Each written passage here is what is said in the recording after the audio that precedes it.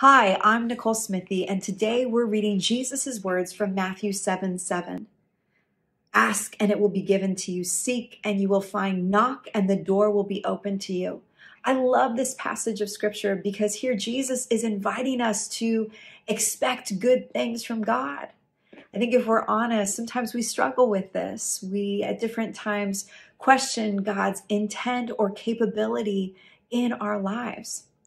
We all have our own experiences, our own letdowns, disappointments, betrayals in life. And because of these experiences, if we're not careful, they can erode our view of God. If we're not careful, in our heart of hearts, we can begin to view God as the heavenly delayer or the heavenly neglector or the heavenly frustrator or the heavenly abandoner or the heavenly punisher. But Jesus reminds us here that God is not any of those things. No, God is our heavenly Father. He is good and perfect, and He wants to generously give to us, His children.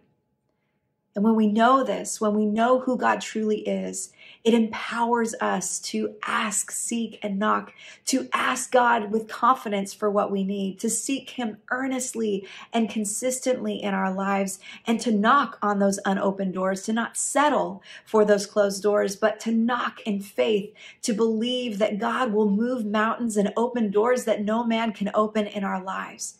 So today, as you meditate on who God truly is, may it fuel within you this desire to ask Him even more, to seek Him even more, and to knock in faith on those unopened doors, believing that God is for you and that He will move mountains on your behalf.